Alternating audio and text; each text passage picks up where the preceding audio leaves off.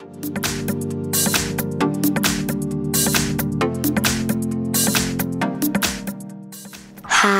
in front of me is HardReset, and today I would like to show you how you can open apps in pop-up view on this device.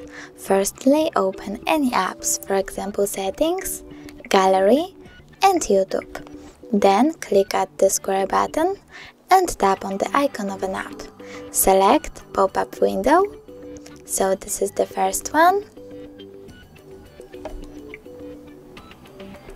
Second one. And third one.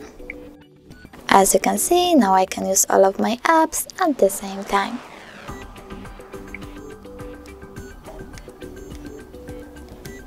If you want to close any of these windows, click at the X icon at the top right corner.